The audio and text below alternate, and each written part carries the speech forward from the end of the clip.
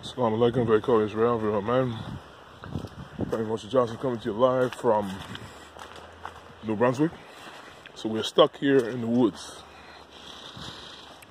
Been out here the last couple of hours with the truck, and Google Maps took us on a course, like a rural course, which is faster, but it turned out to be an unfinished road like the past 6-7 years. So here's some of the terrain here. Apparently this is an Indian reservation. We just got a ride in here with the RCMP, but we had to walk out maybe 15 kilometers to get to the main highway to get help. So we got a tow truck, that's him up there. We gotta walk in another 5 kilometers to get back to the truck.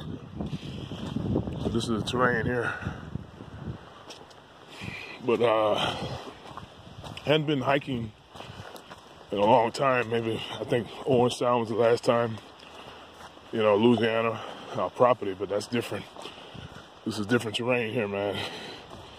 So this is very interesting, but it's also a reminder that once you keep certain supplies in their vehicles, in an emergency situation, like they say, you should have at least 7 days reserve of fire, food, water, and any sorts of transportation.